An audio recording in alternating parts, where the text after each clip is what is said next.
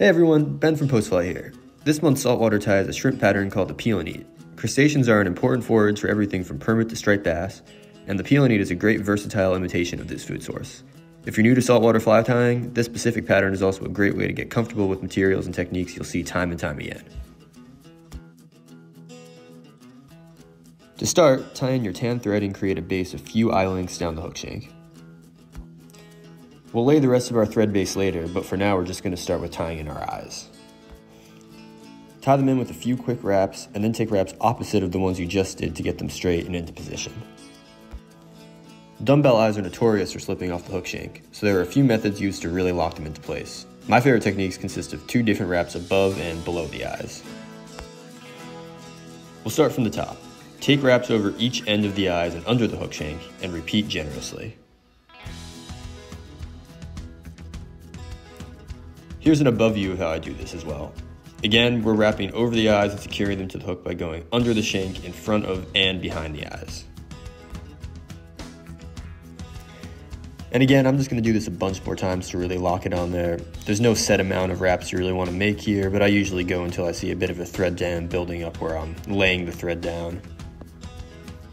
For the second step, we'll wrap under the eyes and over the hook shank. This will complement the wraps we just did above the eye, and if done correctly, you'll actually start to see those above wraps being drawn in and getting tighter where the eyes meet the shank. Here's another top-down view of this motion. Again, this time we're going under the eyes and over the hook shank. As in before, I'm going to do a generous amount of these wraps. Once I feel like I'm getting close, I'll give the eyes a little bit of a wiggle to see if they're locked in, and if so, then we're all set.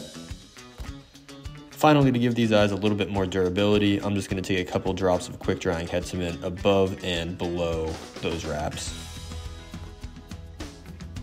Next, I'm going to finish my thread base just to about where the hook point comes out over the shank.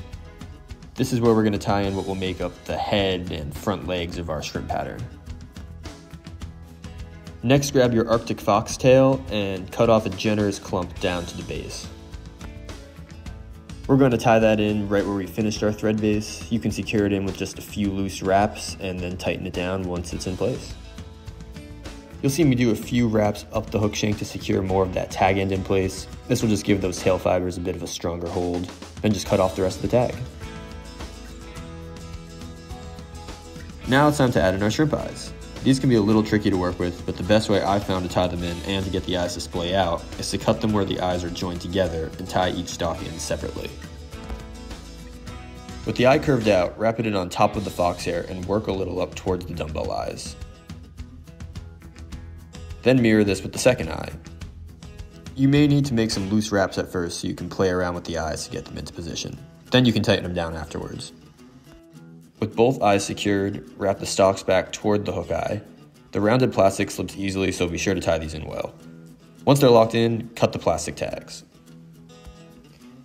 Here you'll see me just covering up where the plastic is cut and laying a thicker thread base on top of the eye stalks. This is to both further secure the eyes and prevent future materials from slipping. Now grab your pearl flash and pull off 2 strands. We'll tie these strands in at their midpoint. Once secured, fold the front-facing strands back and wrap them in as well. Again, here you'll see me gathering all ends of those 2 strands and folding them back over the end of the hook. You'll probably have to cut these since they'll be a little long, and I like to cut each strand separately to make it look a little bit more natural. Now grab your craft fur and cut off a generous chunk. You want this clump to be fairly even, so pull out any super short or long strands. This will be tied in a little above the shank from where the flash, eyes, and fox hair were added, and about double the length of the hook shank. I like the fur to spread out a little bit on top of the shank while ensuring it still stays just on top. Attach the fur with a few loose wraps and manipulate the fibers to create this look before you actually lock it in. Once complete, gather up all the tag end strands in your hand and just cut them off. Wrap down any remaining butt tag ends from the materials down at the bend. Then bring your thread to around the base of where we just tied in those last few materials. Next, grab your silicone legs. Snap them off at each end of their bases. Your first set of legs will be tied in just above the head of the shrimp. Fold your legs around the thread and bring the thread above the shank like you're going to make a wrap. Slide the legs down into position and then finish your wrap, ensuring both ends of the legs stay on top of the hook shank. You can make a few more wraps towards the bend of the hook to ensure that the legs stay folded back. When they're where you want them, cut them to about the same length as the craft fur. Now grab a clump of dubbing and work it around the thread. We're going to go over the wraps we just made to secure the legs and then start working a few centimeters up the hook shank. This will complete the first step of a series of legs we'll add, all in the same manner as before. Make sure that your dubbing body is even with no noticeable bumps. The back end of our fly is fairly bulky from all the materials that we've added, so you'll find you won't need to add much dubbing here compared to when you start wrapping forwards. At about the hook shank's halfway point, added another leg in the same way we did earlier, folding it around the thread and sliding it down over the hook. Trim the legs back to about ½ an inch from the ends of the furthest back legs, then cover with dubbing and continue forwards.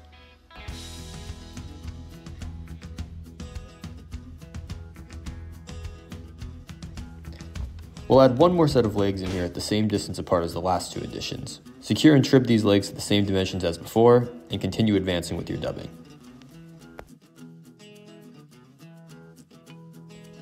When you've reached about a dumbbell eye's width of space behind the dumbbell eyes, stop adding dubbing. Advance your thread to directly behind the eyes and prepare to add your rabbit strips. The rabbit strips will add some much needed bulk to our fly, with the leathery section also serving as additional legs or claws. Cut a triangular gap in the strip itself, ensuring that you're cutting against the direction the fur is brushed.